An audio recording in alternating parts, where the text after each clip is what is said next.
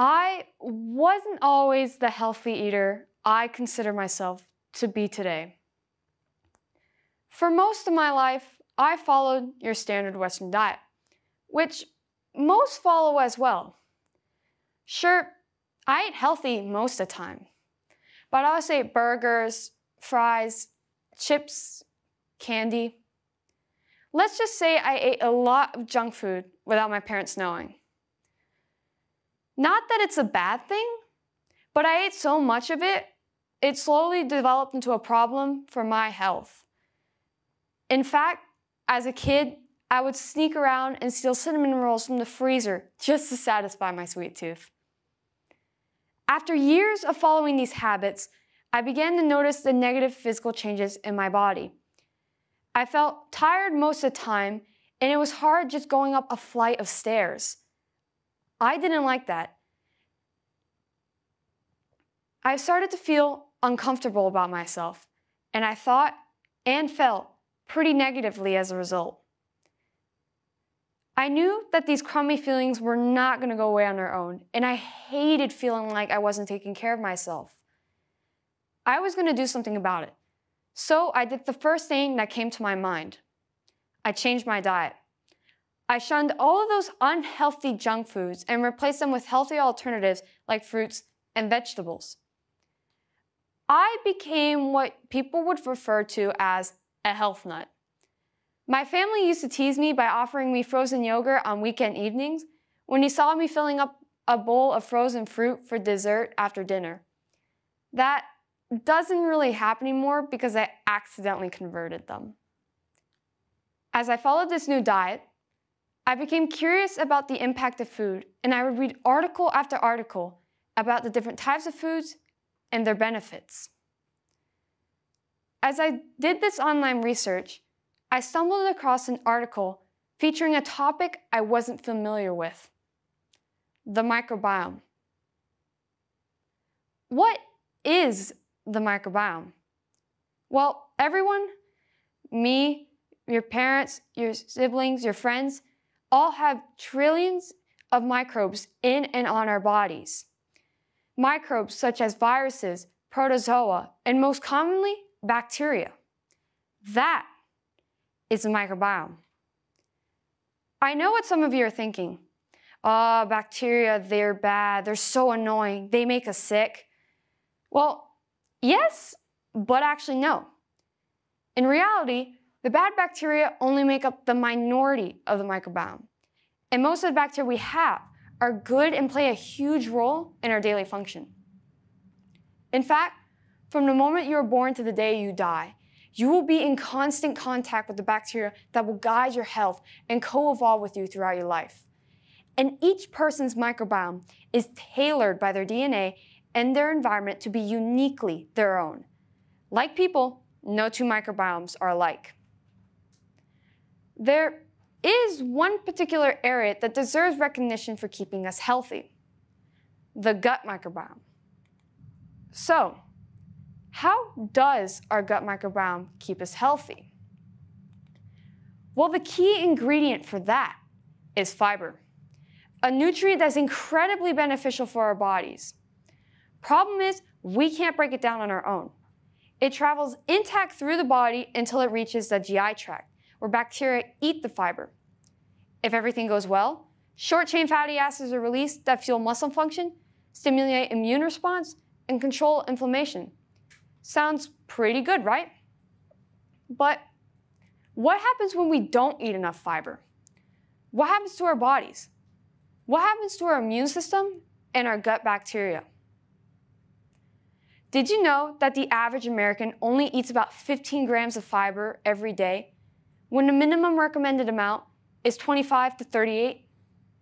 Why exactly is that? Well, our culture encourages that eating foods full of sugar, fat, and refined carbs is okay. I mean, look at all the fast food signs we see when we drive down the road. And our society prefers to eat large amounts of red meat, processed meat, prepackaged foods, fried foods, butter, candy, and high-fat dairy products, like that frozen yogurt I was talking about earlier. What do these all lack? Fiber. As a result, our gut microbiome starves, killing off the good bacteria and causing an imbalance between them and the bad bacteria. This can lead to immune system problems and digestive illnesses. The lack of fiber we eat is not the only problem. The antibiotics found in our animal food products also cause issues. Mass-produced animals are pumped with antibiotics to control disease. But when those animals are killed and prepared for consumption, those antibiotics don't just magically disappear. No, no, no. They find their way to their digestive system, killing the good bacteria in our gut, throwing our immune system out of whack, and creating antibiotic resistance. But wait, there's more. Our gut microbiomes also help regulate so many other functions in our bodies. It helps keep our metabolism running smoothly, prevent common diseases and disorders, and even affects our moods. But because most Americans don't take care of their gut, these bacteria cannot contribute to these functions. A poor gut health, along with the poor diet of its host, can be linked to increased risks of obesity, type 2 diabetes, heart disease, depression. I could go on and on. So why am I, me, a 15-year-old teenager, so concerned about this? Shouldn't this only pertain to us as individuals because it's personal choices? Well, when I first started taking my diet into consideration, I thought that way too. I thought it would only affect my well-being in the future. Lo and behold, I was wrong. I realized that the microbiome is a relatively new scientific field that a lot of people don't know about, and that it will have a huge effect on our society years into the future, and in particular, the medical industry, the economy, and our environment. How? Think of it this way. Most Americans follow the standard Western diet, which has high levels of antibiotics and low levels of fiber, which we've established is not good for our gut microbiome.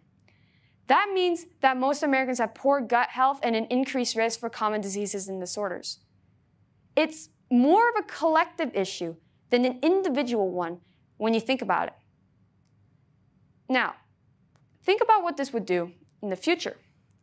A collectively poor gut microbiome health will lead to an increase in diseases, causing strain on the medical industry, economic problems, and hurting our environment. And these are issues that my generation will have to inherit. This burden will be falling on our shoulders. We will have to handle all of these unnecessary health problems, all the strain on the medical industry, the economic problems stemming from poor gut health, and all the environmental loss. The dietary decisions we make today, good or bad, will have an effect on us in the future, whether we want it to have one or not. So, what can we do about this? How can we avoid this crisis? Well, one of the answers is relatively simple. Eat more fiber. I can't stress this enough. It is the one piece of advice I've repeatedly seen in the scientific articles that I've read about the diet. And I'm not talking about supplements coming out from little pill bottles. No, no, no. I'm talking about real plants, real grains. Foods such as apples, pears, bananas, raspberries, legumes, whole grains, leafy greens. Basically, most of the plants that you find at your local grocery store.